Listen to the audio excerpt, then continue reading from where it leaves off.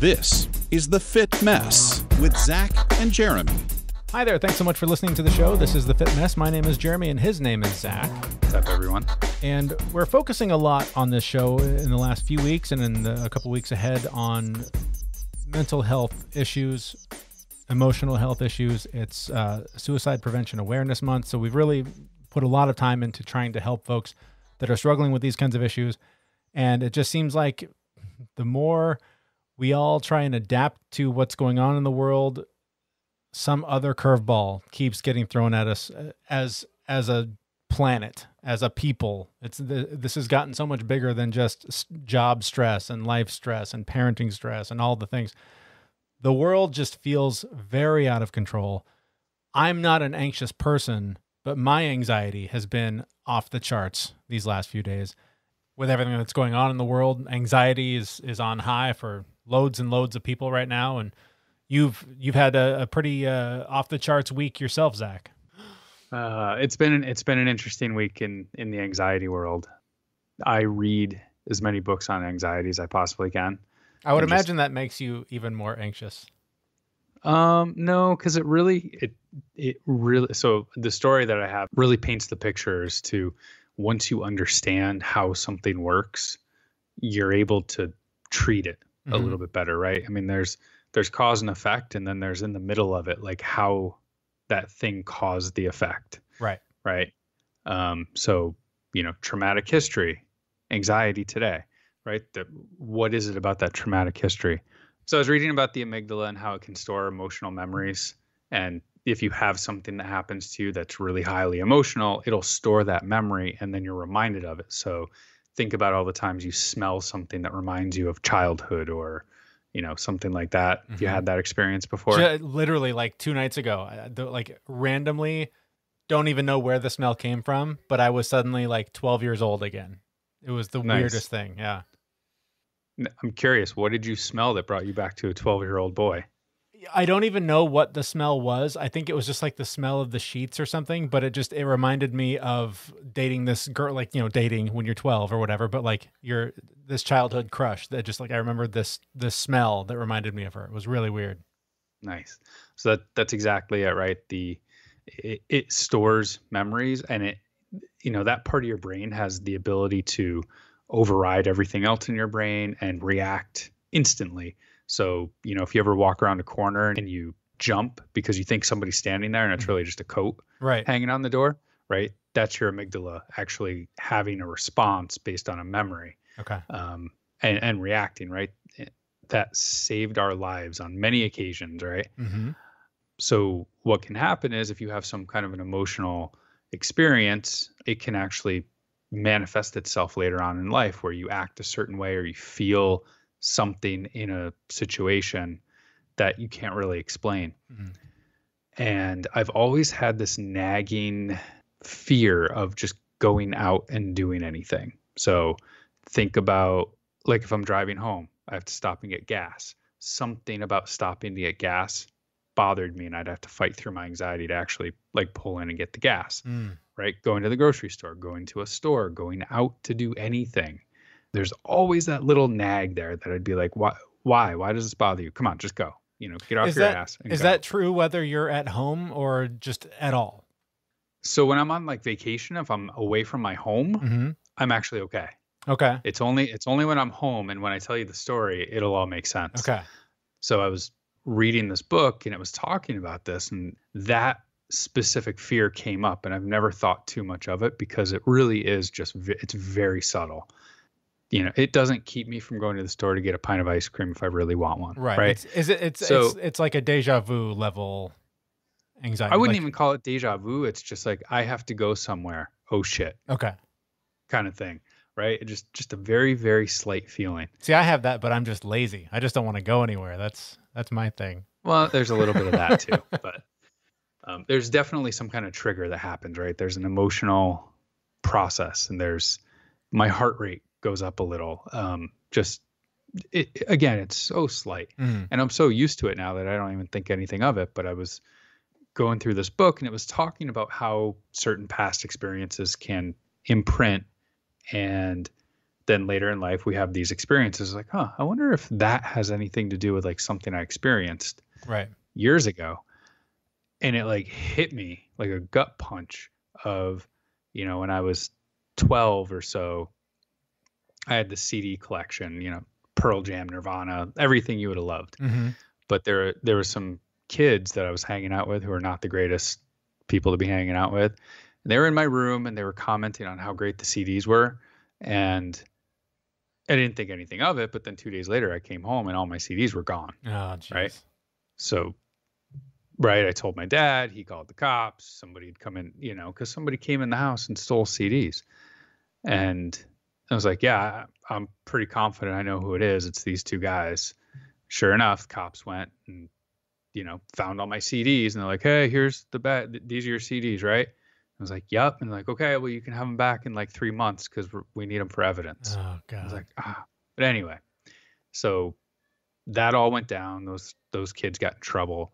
And they were part of like a larger group of kids. And I just remembered walking down the street one day and they were coming the other way.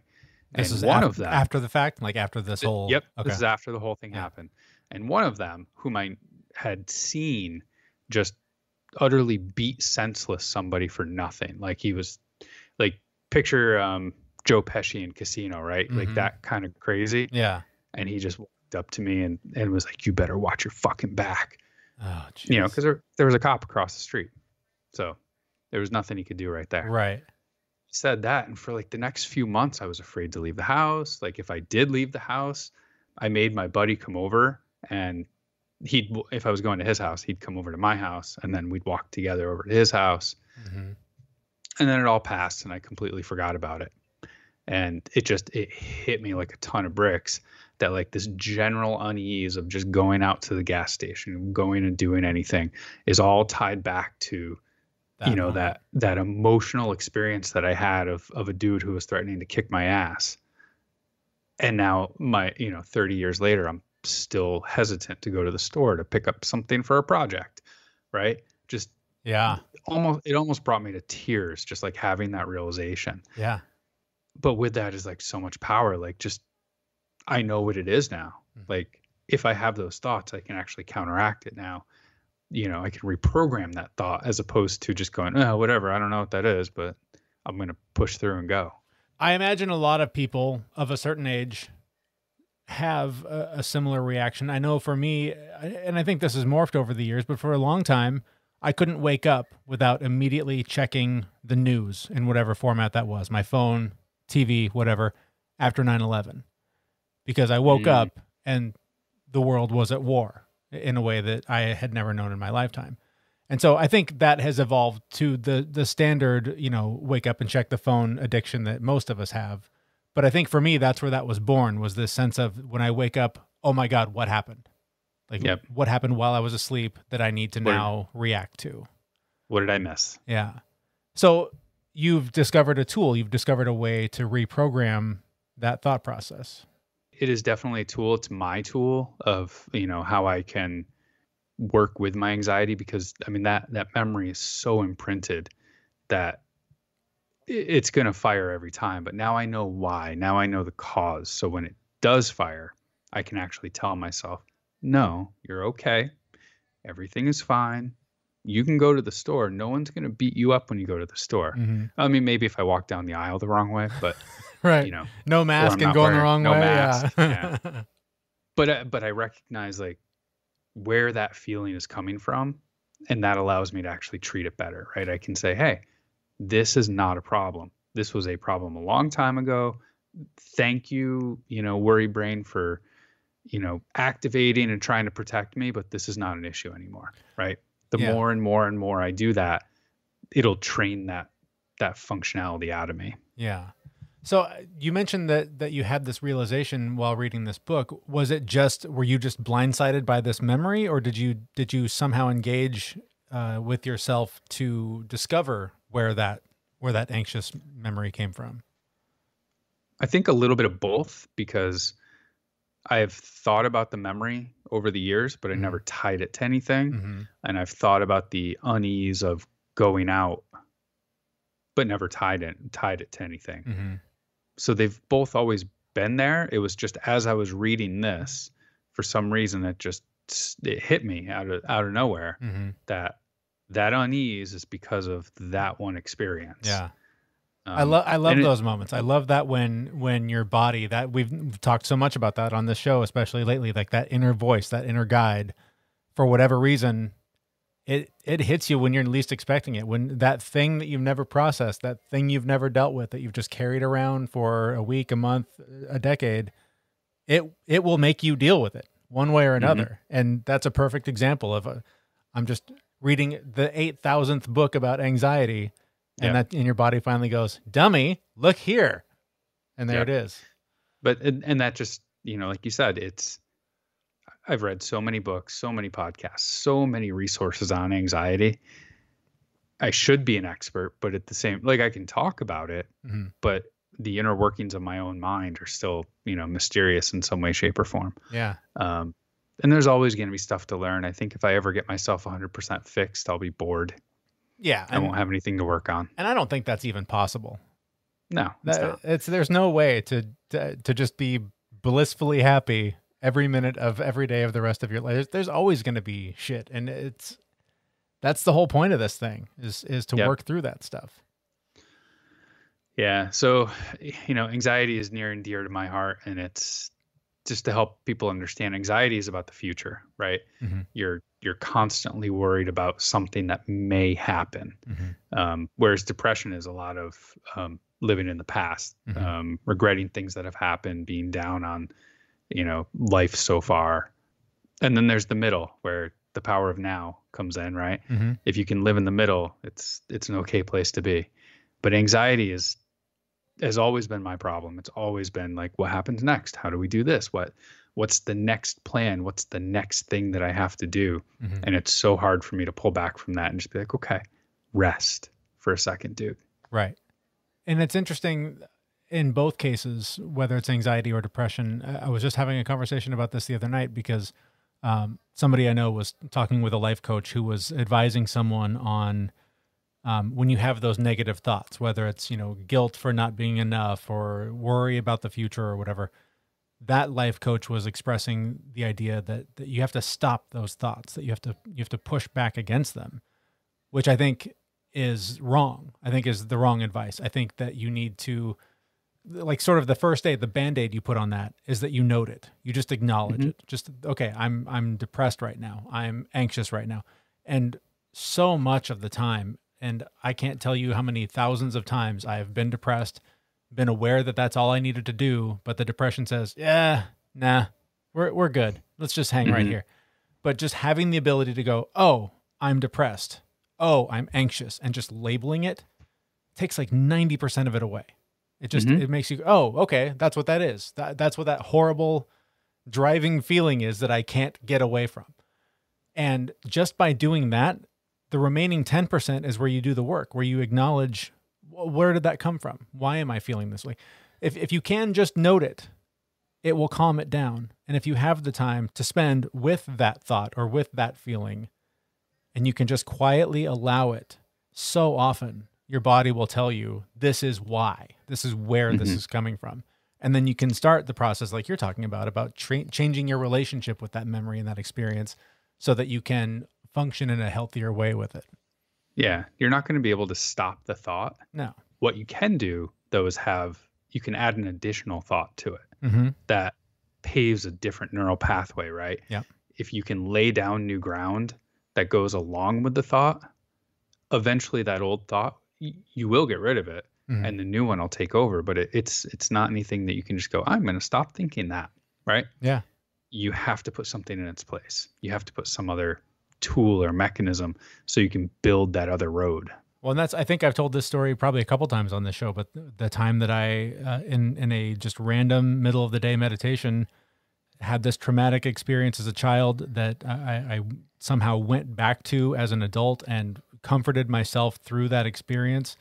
And my relationship with that moment today is vastly different. I almost never think about it the way that I did. And when I do, I no longer see what I saw as a child. I see me comforting the child version of me and giving me what I needed. And I have such a healthier relationship with that traumatic experience now because I took the time and processed it and allowed it to make itself known so that I could change the story, to change the way that it affected me. Mm-hmm. It's life-changing when you can do that stuff, when you give yourself the time and you give those feelings the attention and don't try to stuff them down like so many of us do. And being creative with it too, right? I mean, so you can you don't stuff it down, but also, here's another one for me. So unfortunately for somebody with my high anxiety, I have something called thoracic outlet syndrome. So the nerve bunch in my shoulder is the muscles around it are really tight and cause the nerves, it causes me pain. What it manifests as is chest pain, tingling fingers, pain in my shoulder, textbook heart attack symptoms. And it's on my left side too. Yeah. So, I get all of this stuff. I also have a really low resting heart rate.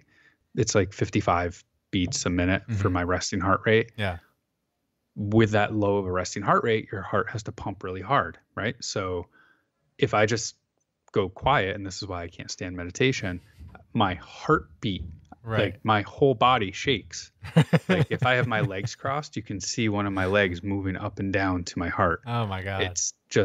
It's powerful. Yeah. So, I will get one of these bouts of like all these shoulder pains and the heart attack symptoms. But then it's that moment where I focus in and I'm like, oh my God, I can feel my heart too. And I'm having a heart attack. Right. And then that spirals. And now it was such a traumatic experience for me that now whenever I feel my heartbeat, even without the pain, I panic.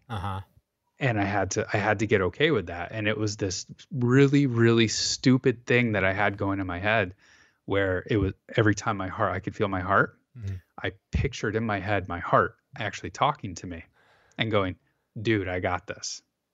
Wow. I got it. It's okay. Wow. I'm beating. I'm okay. Yeah. And just pictured my heart telling me it was okay. And every time it happened, I pictured that. And it's so stupid. But now when I feel it, when I feel my heartbeat, that's all I see is my heart telling me it's okay. Right. And it totally passes. That's so interesting. It took years to get there. Well, and I don't know, we don't have to go into this if you don't want to, but you had an issue as a child, just I had a physically. I had a heart murmur. I had a heart murmur when I was a baby that I didn't have to have surgery. It naturally corrected itself. But my entire life, I've had chest pains. And like I remember being 8 or 9 years old and in the emergency room because I was having heart attack symptoms. And I've just always had this. So like my brain is it is locked into anything that's related to my heart.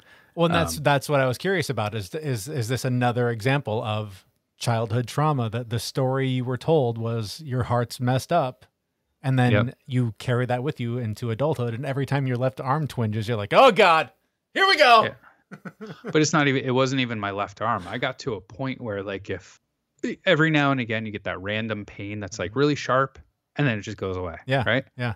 I'd get that in my right foot. And I'd be like, oh, my heart. It's my heart. It's going to blow up. Right? It was anything that happened anywhere in my body. My brain just instantly went, my heart's blowing up. Oh, my God. I had a similar thing and I know that feeling you're talking about. I had just this random, my left arm just hurting, middle of the day, no reason, just working away, not doing anything. And I had this moment of, oh God, what if I'm having a heart attack? I have no reason to think I'm a relatively healthy dude. I've had blood tests recently. Everything's good. But I started panicking like, oh God, what if I'm having a heart attack? And then I started getting nauseous, which is another symptom. And I'm like, oh God, this is really happening. But then sitting with that for a minute, I was like, oh wait, no, I'm just panicking. That's all. I just need to calm down. It's just an arm pain. Yeah. It's no big deal. But then, I'm Googling heart attack symptoms, while I'm doing all this. And then I'm flashing to a friend of mine who died from a heart attack, and on her bed was her Kindle where she was searching heart attack symptoms. Oh, and so I'm making all those connections in my head. Like, this is how it was. It's happening now. With all that, you should have more issues with this than I do. I really should at this point. I'm creating all new pathways with my heart now. It's as I reach my 40s. But yeah, it's, that stuff, it just sticks with you. That trauma sticks with you. And if you don't deal with it, you will eventually. Yeah. But again, I like back to the point of when you can name it, you can do something about it. When you can do something about it, get creative with it. Because when I picture my heart in my head talking to me, it's got arms and it's got a face. Interesting. Yeah. I always had to personify my depression, and it's just like this like volcanic black ball of anger, and like but I have to like visualize it to separate from it. That's a really awesome description, isn't it, of depression? But I feel like that's what consumes me. But as soon as I picture it externally, then I can begin to separate from it. Right. But anyways, that's beside the point. So yeah, I didn't die of a heart attack today. That's good. That's good. But not today. Oh, I joke all the time. And part of me is very serious about it because the chest pains that I do get, it's all related to nerves and tight muscles. And usually a little bit of yoga helps out. So I always joke, like the day I do have a real one, I'm going to be like, oh, no, I'm fine. I just need some downward dog. I'll be fine. And then you'll face plant into the mat and that'll be it. Exactly. And then I'll be done for on a yoga mat. The yoga session will literally kill me. It's funny you mentioned the naming it to be able to get it under control. Our friend Mark Brackett told us a year ago the concept he brings up: name it to tame it. Like that is such a simple thing to just keep in the back of your mind. Name it to tame it, because when you're dealing with that stuff, as soon as you shine that light on it, that's when you can start to get it under control. So, his book is Permission to Feel. We're actually going to be talking to him again here in a couple of weeks. It's he's just been on an amazing whirlwind since that book came out. It's changed a lot of people's lives and been really powerful. But you mentioned you were reading a book when you had this sort of epiphany, this light bulb moment. What book were you reading? Yeah, so a lot of the books that I read, so one of my favorites is called The Anxiety Toolkit by Alice Boyes. And, a lot of these books go into what is anxiety, and they give you some tools and techniques for combating the anxiety. But the one that I was reading this time is a book called Rewire Your Anxious Brain. So right off the bat, it's different because it's talking about, how do you change the process? How do you lay down that new track, that new road, so your mind can go a different way. But it's by Catherine Pittman. But this book is a little bit different in that the first half of it is like, hey, this is what anxiety is. And I always read that again because it's so interesting to hear it described in different ways. And sometimes it opens up, but it goes into what is anxiety. Here's some tools and techniques that you can maybe do. But then it talks about the actual science behind how your amygdala was designed to react and put you into fight or flight. And, depending on, you may have an overactive amygdala that is like a smoke detector, right? And it goes off when there's no smoke. So you go into that fight or flight all the time when you shouldn't be. And it's trained to do that, and it hijacks your brain all the time. So you've got to flip the script on it and write a different story to calm it down and work with it. So it's a really good book. Obviously led me to a nice epiphany that brought up a story that's slightly embarrassing, but you know what? It's helping me get better, so I don't care. So as we're wrapping things up here, Zach, we've talked a lot about the problems, about how we've sort of identified them. So what is the takeaway? If somebody's trying to apply this to their own relationship with anxiety, what should they be aware of? So I think the important thing to remember is, when you are in a moment where your anxiety is heightened, it's really important to ask yourself the question, what is the evidence of this being true? Right? Show me the evidence of something being true. In my case, right? Heart attack symptoms, right? While those do present themselves as a real heart attack, you can't calm a heart attack down by taking deep breaths, right? So, right, I use that. I take some deep breaths. Do they go away? Well, the evidence is I'm not having a heart attack. Or if you're nervous about going to a store, right? Because you had some traumatic thing in the past, right? What's the evidence that I have anything to worry about here? And right. And I would add an addendum to that, because I have a tendency with stuff like that where, what's the harm of going to whatever the thing is? Oh, because every time I go, there's no parking. I get a ticket. Somebody hits, like I can attach myself to 4 or 5 bad things that have happened, but those don't equate to that means this is going to happen again. Right. So I think that's important to keep in mind, that just because things have happened that have been negative in the past, it doesn't mean it's evidence that it's going to happen again now. Right. You'll get a feeling of an emotion that something could happen, but the reality is whatever you did experience probably won't happen again. Right. So that's my thing. That's what I have to ask myself all day when my anxiety kicks in is, what's the evidence that this is actually true? Mm-hmm. Like show me the evidence. And 90% of the time, I'll even go higher. 98% of the time, I can't find any evidence. Right. And I know to drop it. And it's so calming. Yeah. And again, once you've done that simple identification seems to resolve whatever the underlying issue is most of the time. Most of the time. My one last story, mm-hmm. quickly, is my anxiety. I didn't know I had an anxiety until about 6 years ago, I think. And I went in and officially got tested because I thought I might be slightly anxious at the suggestion of my wife. Mm-hmm. And I went through the whole testing process and was like, yeah, I think, I'm a little bit anxious. I think about things, but it's nothing outrageous. And I went and got the test, like the top of the scale is 10. She's like, you scored a 16 on it. So like off the charts anxious. And it was very freeing that day. Like I was really pissed off to know that I was that anxious, mm-hmm. but didn't think I was that anxious. Right. But it got named.